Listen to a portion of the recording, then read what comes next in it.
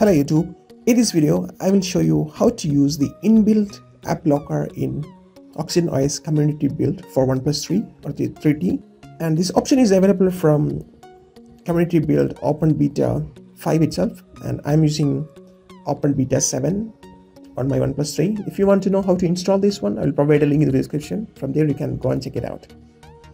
So let's go and check out the feature. The feature is available in the settings and then security and fingerprint. There you can see an app locker option here. Click on app locker and it will ask for your current pin code or pattern. Just give it and it will list all the application available here. You can choose any application to be locked. Let's say I'm going to lock my messages application, so I'll turn that on.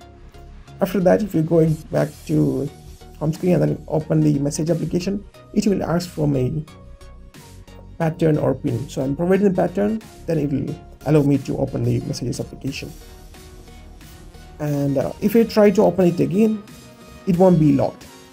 And if you lock your screen and then turn it on back and then again opening, then it will ask for the pattern again. So this is how the app locker works, and it's a really good feature that you don't need to have a third-party application for locking applications.